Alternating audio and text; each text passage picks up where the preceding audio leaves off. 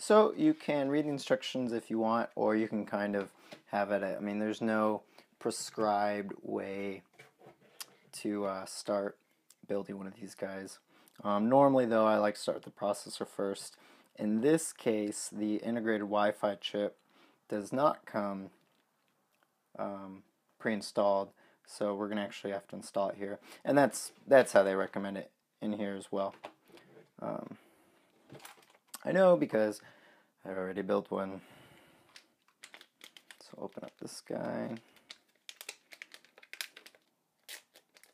So it's got a chip, little screws, and this little bracket. And then the antennas we will attach later. So basically what's going to happen is we'll attach this guy. These two components are where the antenna wires will attach, and then either of these holes we can thread a screw through.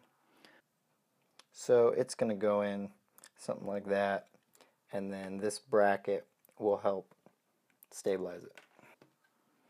Okay, so just going to go like that.